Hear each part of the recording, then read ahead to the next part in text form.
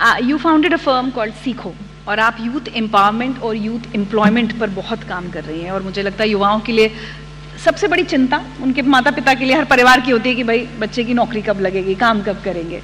आप जब से ये काम कर रही हैं और पिछले 9 साल में आपको क्या लगता है किन स्कीम्स की वजह से आपको लगा कि हाँ हालात सुधर रहे हैं, बेहतर हो रहे हैं, and you seeing a change around you?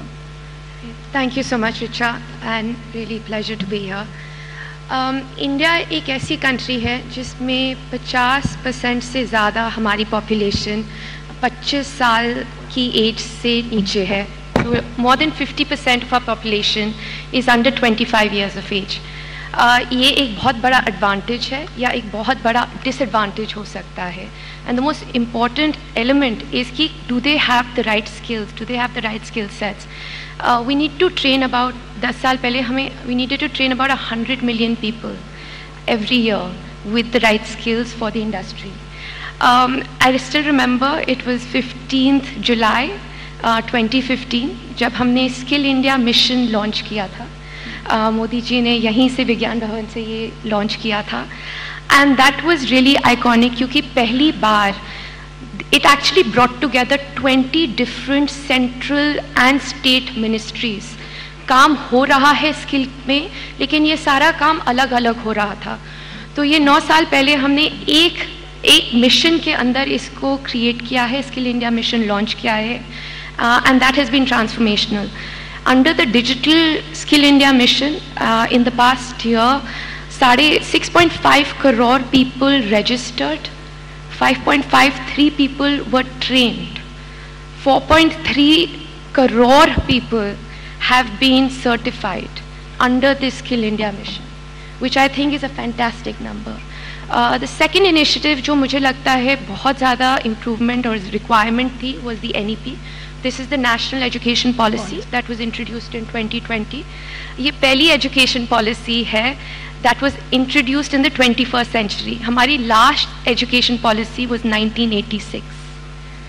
And this policy really talks about skill development, not just बाद में कि आप कॉलेज कर लिए अब डिसाइड करते हैं कि जॉब और करियर कैसे करेंगे, बट स्कूल लेवल पे हम इसको कैसे इंट्रोड्यूस करें।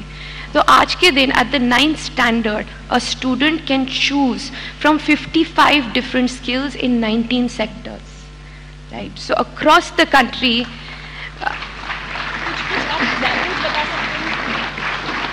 हाँ जी, कुछ एग्जाम्पल सबके साथ अगर शेयर करें कौन कौन सी किस तरह की स्किल्स बच्चे सीखते हैं? अगर हम आप बोलें तो आज के दिन हर 6th स्टैंडर्ड के बच्चे को, and this is in government aided schools, वो कोडिंग चूज कर सकते हैं। 9th 10th 11th के बच्चे they are choosing skills in logistics, supply chain, health care, in now AI, in drone technology.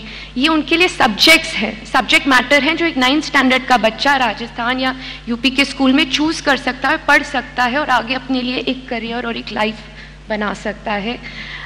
And finally I want to talk about women development. मैं एक startup चलाती हूँ, startup India of course has been a huge initiative, I think news में रहा है। इसमें भी मैं एक स्टेटिस्टिक्स शेयर करना चाहूँगी। 2200 startups today are run by women or by women founders.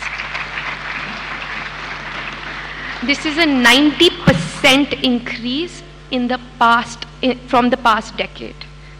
36 unicorns have women as one of their founders. And I think this is an immediate result of the call of Nari Shakti, but more than anything women-led development. हम women को develop नहीं करना चाहते, हम उनकी life नहीं improve करना चाहते हैं, हम development करना चाहते हैं that is led by women. So women today are entrepreneurs, they are creating jobs, they are creating employability. 70% of all Mudra loans today are for women. And this is actual statistics on the ground कि जितने भी मुद्रा loans गए हैं 70% women owned enterprises को गए हुए हैं. So I feel there's a large push towards women led development, which see a lot of, and especially women like me and Nikhat on this stage talking about development.